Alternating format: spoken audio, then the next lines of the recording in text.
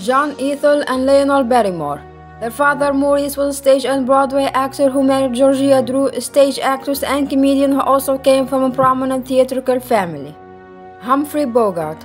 His parents were Maud Humphrey, a popular commercial illustrator in the Victorian era, and Belmont DeForest Bogart, a wealthy surgeon who came from a very rich family. Katharine Hepburn.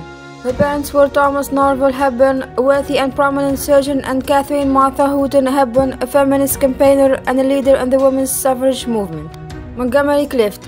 His father, William Brooks Bill Clift, made a fortune as the vice president of Omaha National Trust Company. Audrey Hepburn. Her mother, Baroness Ella van Heemstra, was a Dutch noblewoman, and her father, Hendrik Gustav Adolf Quaz van Oevet, was an oil executive based in Batavia, Dutch East Indies. Elizabeth Taylor. Her father, Francis Lynn Taylor, was a successful art dealer who made contacts with members of the Hollywood elite.